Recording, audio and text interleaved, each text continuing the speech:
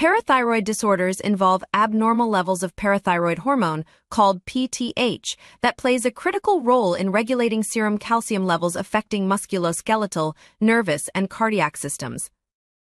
Hypoparathyroidism is typically caused by accidental removal or damage to the parathyroid glands during thyroid or head and neck surgeries, resulting in hypocalcemia.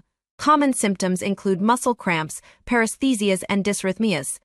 Classic symptoms of hypocalcemia are Chuvostic sign, an involuntary twitching of facial muscles when the facial nerve is tapped, and Trousseau's sign, a hand spasm caused by inflating a blood pressure cuff to a level above systolic pressure for 3 minutes.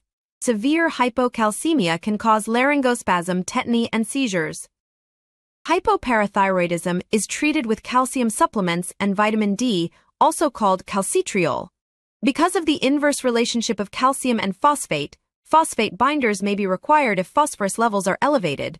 Routine monitoring of calcium, phosphorus, and renal function is crucial.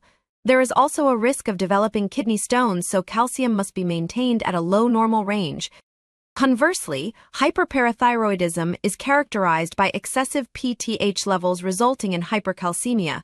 It is typically caused by a parathyroid tumor. Symptoms of hypercalcemia are nonspecific and can include nausea, vomiting, increased thirst and urination, constipation, dysrhythmias, bone pain, fatigue, muscle pain, kidney stones, depression, and memory loss.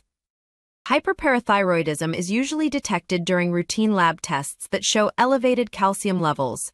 Treatment involves surgical removal of the pituitary tumor.